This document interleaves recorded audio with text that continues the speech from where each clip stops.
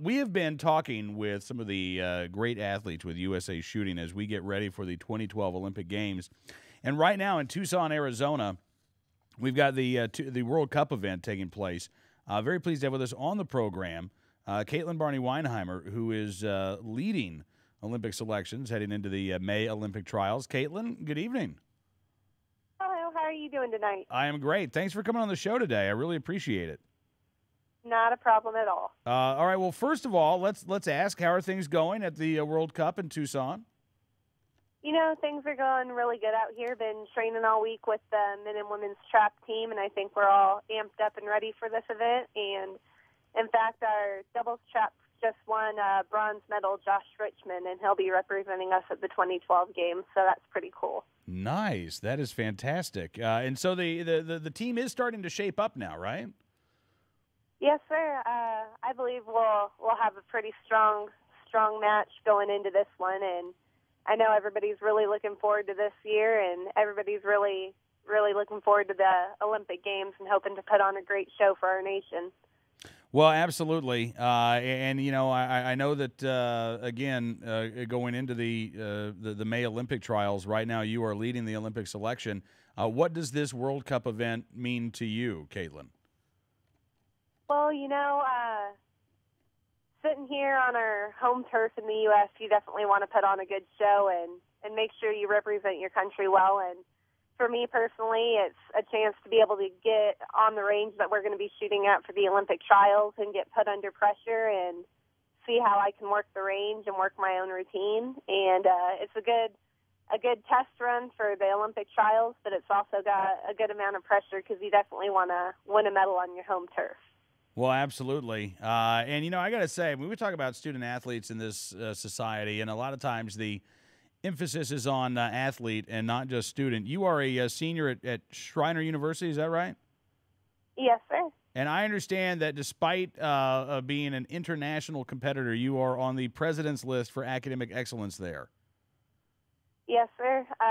Shooting's one of those sports where it's an individual and a team level sport. But on the individual level, it pushes responsibility and respect of everybody and yourself. So shooting's definitely been something that's driven me to do well, not just in shooting, but in all areas of my life. So, I mean, honestly, this is a legitimate question. How do you find the time, Caitlin? You are a student. You are an international competitor. You're married, so you've got a home life as well. Do you ever sleep? Sometimes.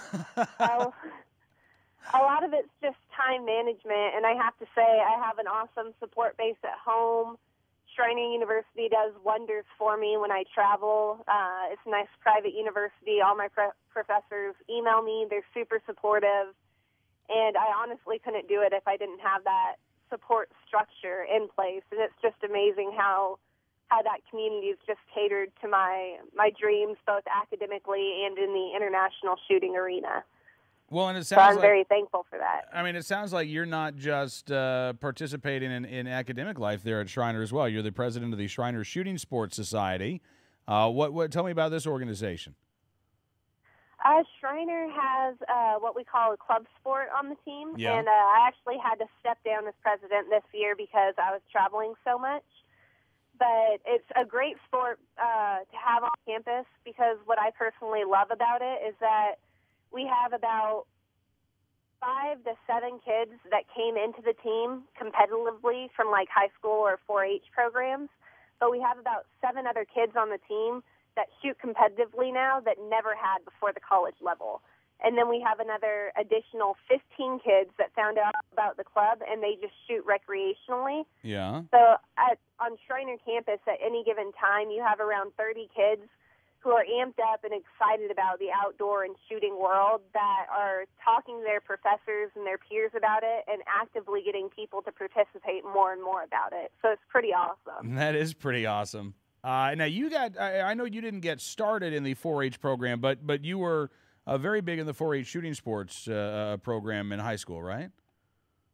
Yeah, I got started out hunting with my dad and ended up going out to the range one day, and shooting just kind of took off from there. Did well my first time, went out to a competition, and my local 4-H saw me at the competition and said, hey, you should come out and shoot with us and try it out, and I just fell in love with the sport. That is so cool. So, I mean, when you think about what programs like, the 4-H shooting sports program, JROTC, even Boy Scouts and Girl Scouts, I mean, would you, thinking back to when you were a teenager, is this something that you would encourage other teens to do? Is this something you'd encourage parents to try to get their kids involved in the shooting sports? Absolutely. People don't realize how much it influences your life as opposed to other sports or activities where I may have been gone all the time. I had such a wide support base. I was around my dad all the time, and you're doing activities with people, and it's encouraging them to not only strive for excellence in shooting, but shooting requires emotional discipline. It requires rational thought. It encourages you to respect yourself and others, and it goes into all areas of your life. I've known kids that have gotten involved in the shooting sports that it completely changed their lives. And they went on to go on to college and opened up so many doors that they never thought were available to them before. That is fantastic. Well, listen, Caitlin, I know that tomorrow's going to be a busy day. I wish you the very best of luck, and thank you so much for coming on the program tonight. It is fantastic getting a chance to talk to you. I hope we can do it again.